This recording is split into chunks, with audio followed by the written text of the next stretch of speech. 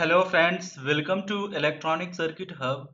So let us today understand about the simulation of Universal Opamp using LTSpice.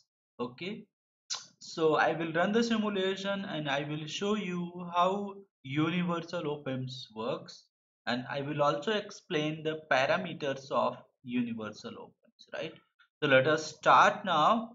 So you can see here, this is operational amplifier. This U1 is operational amplifier and it is universal op-amp. So let us see what all are the parameters for universal op-amp, right?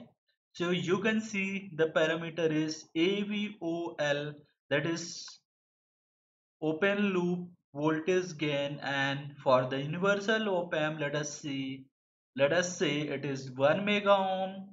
This is GBW, that means gain bandwidth product. This is 10 mega ohm, and you can see here the output offset voltage is given 0, and you can also find some other parameter like the Rin, that is input impedance of universal op-amp is 500 mega ohm, which tends to infinite. You can assume, you can think the how much the value of 5 mega ohm if you talk about an universal op-amp, right?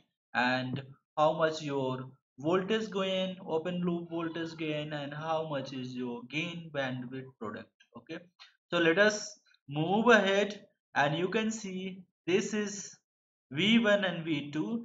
That means your op-amp is biased for both positive and negative power supply. That is, your op-amp is dual, biased for dual rail power supply. That means that it can accept the positive and negative signal both, right?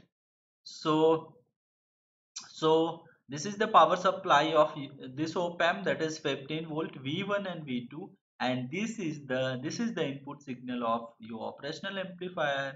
And if you want to see what is the signal, you can just click on here and you can see the parameter, right?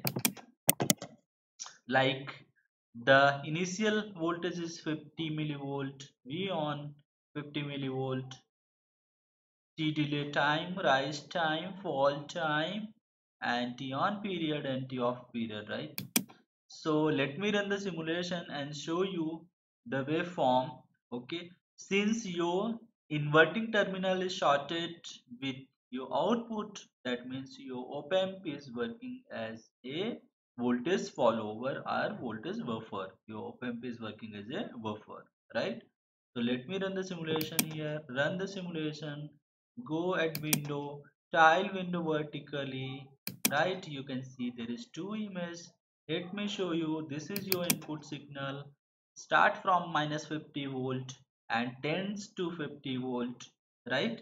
And let me show you the output signal. So your output signal also start from -50 volt and goes to 15 volt and again down. And you can see here how your output signal is slowing here. Okay, so you can see here your output signal is not exact the replica of your input signal. That means here the impact of slew rate comes into the picture. Okay, if there is a because of this slew rate, your output signal is from here, it is not following the input signal. So guys, hope you have understood what is universal op amp, how you can use in your application, and how you can see in the simulation of universal op amp. If you have any question, feel free to ask me in comment section. Thanks for watching this video.